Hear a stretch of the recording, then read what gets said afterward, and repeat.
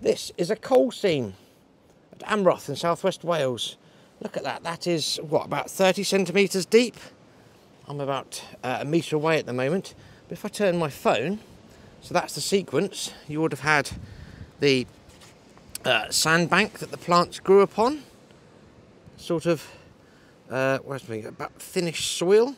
Then look at that, anthracitic high-grade coal, and then a massive flood came along.